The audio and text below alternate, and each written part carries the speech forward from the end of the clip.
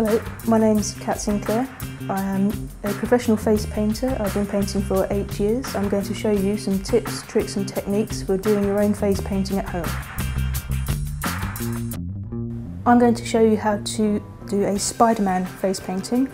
This is one of the most popular faces amongst boys, so you will get asked for this a lot.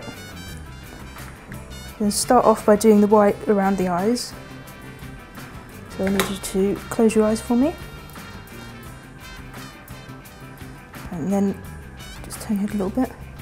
So I use the edge of the sponge, the straight edge of the sponge, to just draw upwards a nice straight line above the eye. And then you fill in below that with white.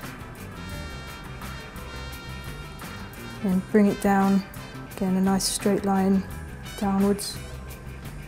And then you want it curving under the eye. So you can just open your eyes and look upwards for me. I've used the cake white for this because it doesn't allow the... Close your eyes again. Because once you put the red on, it doesn't pick up the white and turn it pink, which is very important if you're dealing with boys not to have pink on their face. With the cake white, it doesn't matter if it's a little bit messy around the edges, because we can clean that up using the red, because it will go over the top of it.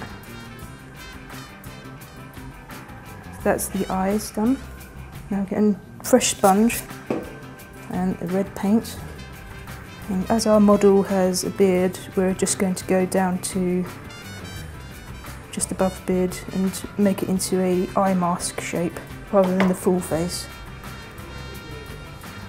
So start at the top, using the edge of the sponge to draw a straight line, and then just start filling it in downwards.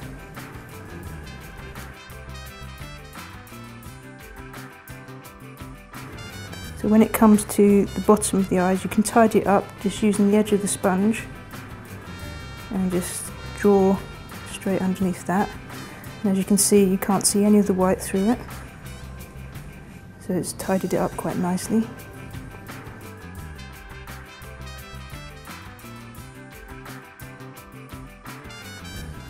So that's the red done.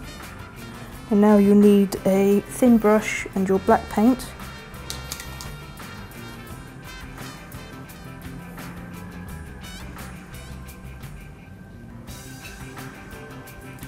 Start off with the outline of the eyes.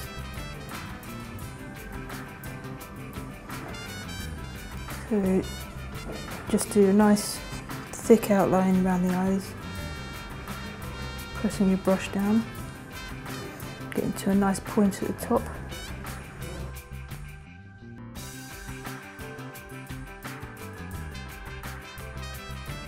And then you want to do the web. So, like a spider, you start in the middle and draw the construction lines coming outwards. This is like a very long teardrop.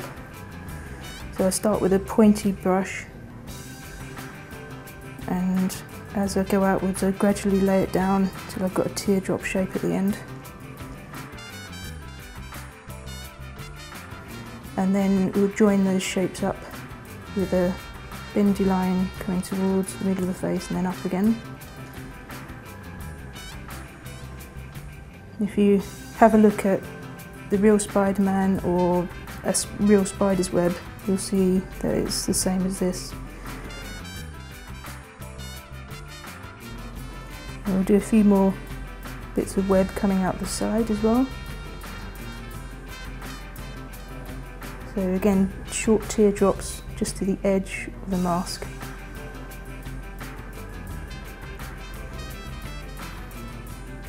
And then join those up.